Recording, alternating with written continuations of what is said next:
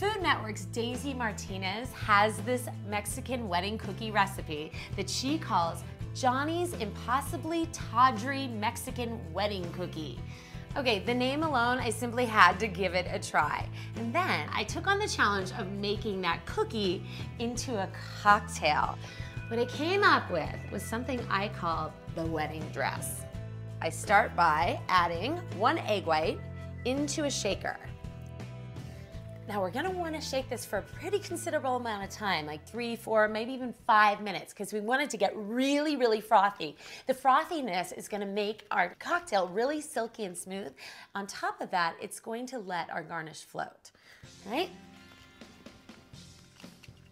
It's been about 5 minutes. I think these are pretty frothy. Then I'm gonna take a pint glass, and in the pint glass, I'm gonna put a scoop of ice.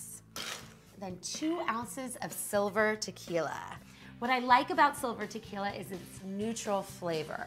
That way, when I add all my other elements, it's not gonna overwhelm the cocktail. Now I'm gonna add about 1/2 ounce of fresh squeezed lemon juice. Half a lemon yields about 1/2 ounce. And I have a cheesecloth over this so that if there's any seeds in the lemon, they won't get into my cocktail. I'm gonna squeeze that in. All right, then I'm gonna add a splash of hazelnut liqueur. That's gonna give this cocktail a really lovely nutty twist that a Mexican wedding cookie has. Then to sweeten it up a little bit, some agave nectar. Agave hails from Mexico. It comes from a cactus plant.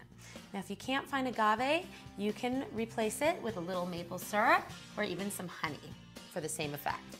All right, I'm gonna stir this up. Now I'm gonna add this to our really frothy egg whites. Right. Just dump that in, put the top on, and give it another good shake. All right, then I'm gonna take the lid off. I'm gonna pour it into my martini glass. Look at how nice and frothy that is. And the frothiness is going to keep our garnish afloat. Now, if you want to omit the egg whites, you can do that. Of course, it's not going to have a nice frothiness, but what I would suggest is rimming the glass with some crushed walnuts instead. But in this case, we're going to take these walnuts and we're going to float them right on top of our cocktail. All right, it's time to try this wedding dress on.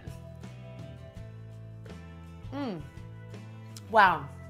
The tequila, the lemon juice, a little splash of hazelnut, the little bit of agave and the toasted walnuts on top.